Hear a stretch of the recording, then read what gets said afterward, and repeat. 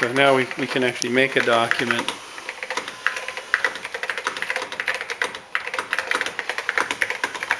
Yeah, of course, it's time for all good men to come to the aid of their country. Okay, so so it's just a standard word processor with a bunch of commands. So, for example, and this has a prompt. So if you don't know what the commands are, you just it's like man, yeah. Yeah. So so anyway, that's sort of how it works. How long did it take you to create Write Master? Well, I started writing it in 1978, and I finished it probably in 1979. The first release was then. But we kept working on it through the time I left Krememco in 1983. Did you write it in Structure Basic? No, it was written in Z80 assembly language. Gotcha. Because it had to be really, really small. Really small, yeah. And in fact, what happened was I didn't know the Krememco CDOS operating system. Krememco had its own operating system rather than run on CPM, which was the operating system that most S100 microcomputers ran on. Krememco had their own operating system called CDOS, which is actually part of one of Krememco's business mistakes because their computer was not standard with everyone else's. But anyway, so we had CDOS didn't have virtual memory, and so I had to create virtual memory for Write Master because many word processors of that day, you were limited to a document that would fit entirely into memory. Right. Electric Pencil, I think, was the name of one. That's right. Yeah, Michael Schreier. And that word processor said, "Well, you're out of memory. You can't make your document any bigger." And so what I did in Write Master was I created a virtual memory system so that it could page stuff out into I had to do that myself with image editors on those machines. Yeah. And so that's so let's get out of here because I actually want to show you something else. Let's see. So quit, and it'll say, "Do you want to save your document?" Oh, right. It's telling me it can't find Write Master because actually the disk is in there. The two floppy system.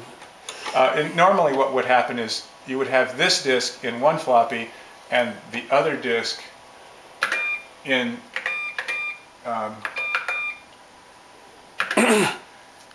well, we're back in Word. And here, let me just say quit. I remember this issue. Escape, quit. Do you want to save the document you've been editing? I don't want to save it. Text not saved. Goodbye. Okay, so it puts us back to the main menu. So normally what would happen is you'd have the main disk in this drive, and in your other drive you'd have the working disk that you're creating your documents on. Gotcha. Okay, but what I want to show you, actually, let's get out of this. Let's see. Control C. I don't know if that's going to work or. No, it's not going to know what quit is. It's been a long time since command not found. This is one of the things that was funny about these old computers is that there were commands that you had to remember. It's sort of like Unix. Yes. What I want to do is I want to get back to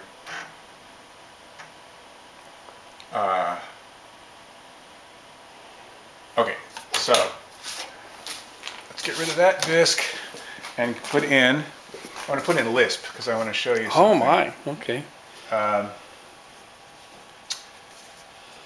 And I don't want to overrun your time either, so you tell me. Yeah, because I actually have to leave pretty soon. Okay.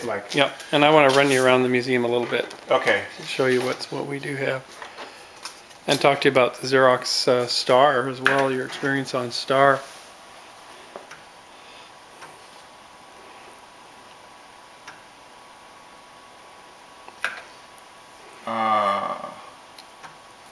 No, I don't want to restrict the disk. check Control C. Somehow it got into the disk check program. But see what's see how the okay, good. Now we're back. Now we're at CDOS. This is the CDOS prompt. Gotcha. Okay, so now I can say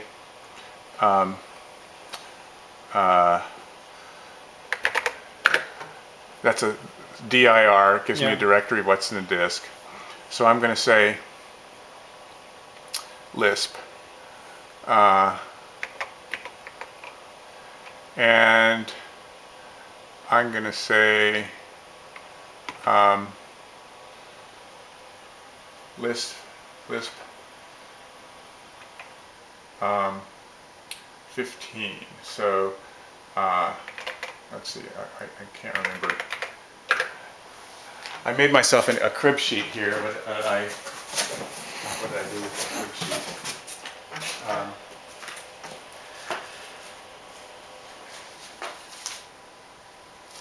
Using Cromemco Lisp. Okay, there it is. There it is. It's my crib sheet. Okay. Okay, so we're in Lisp. It says, okay, so now we're in Lisp, and you can type basically any Lisp expression. The thing that was amazing was that no one thought Lisp could run on a computer that only had 64 kbytes of memory. Right, right. And then John Allen, who was a Stanford person, wrote a really compact Lisp. I mean, extremely compact. I think he wrote it in Forth. And it runs on this computer, and it actually is so memory efficient that you can actually do significant AI programs in Lisp on a C10, and that was just amazing at the time. So, for example, I wrote a program to solve the 15 puzzle. So I'm going to load that program right now. Okay. So so I'm going to type the Lisp expression, which is load, and then where's my quote? Quote is on a different place on this keyboard, so I have to find it. There it is. Quote 15.lisp. Okay, so it's loading the 15 puzzle solver that I wrote.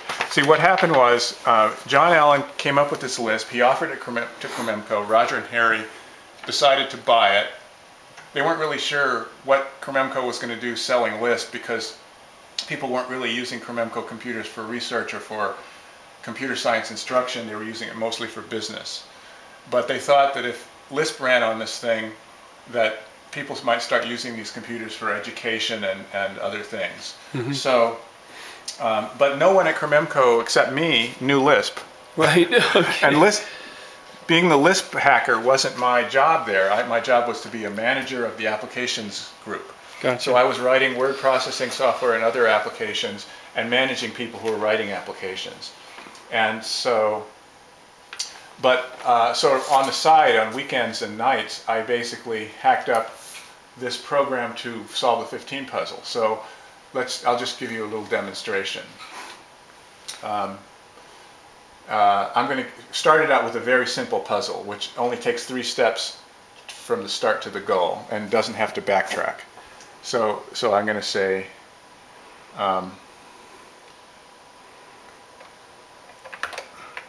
15 start goal.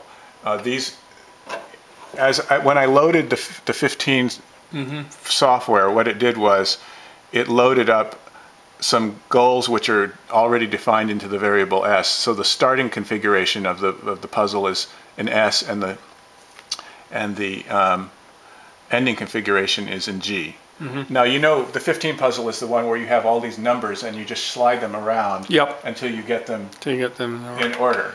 Okay, so here it comes. So it's drawing it on the screen. This is a character-based display, so I had to come up with this character-based graphics little setup. And so basically it's saying I've got... And it's doing it.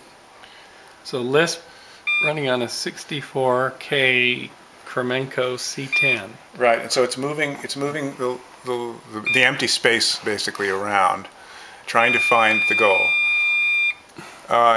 Okay, so actually I gave it a more complicated problem. I gave it one in which it has to backtrack. It's estimating at any given time how far it is from the goal, and it's exploring multiple paths at the same time, but only displaying the path that it's currently actually on. Gotcha. And every once in a while it says, no, I'm getting too far away from the goal. I'm going to have to back up and go back. Ironically, the server grid you just passed, the Evo grid, is doing the same thing with millions of simulated molecules. Oh, okay. It's trying to find a complex self-organization and local maxima, and then backtrack off of those, and then go up to higher maxima. Yeah. Stochastic That's method. more or less what this is doing, except at a much, lower level of complexity. It's not using a stochastic technique. It's just backtracking down a tree. Yeah, it's doing what's called tree pruning. It does look ahead in tree pruning and stuff like that. Anyway, so this is an instruction sheet on using the wonderful. Lisp. And it sounds vaguely like a microwave oven. Yes. Right. Well, that was the only sound this thing could make, was that beep. So I used the beep to indicate that it was doing things like backing up and things like that. Cool. Okay. So let's see if we can quit the Lisp, because it'll take it a little while to solve this. Come on, Control-C. Okay, great. All right, so we are. Oh, but I turned it off with the cursor off. Okay, fine. So now the only other thing I want to show you. Okay, so Lisp. That's Lisp. And there's a couple of copies of the Lisp disk. Gotcha. And these are the instructions for Lisp. There's one other thing I think I want to show you before we quit. There are a bunch of applications on here, and you can explore them if you ever have the time. Or maybe your son or somebody will be interested in it. But what I'm looking for is, yes, this disk. This is a set of games that were developed for this computer. Now let me turn it off and back on again, because I want to. We should start having club meetings here, and then.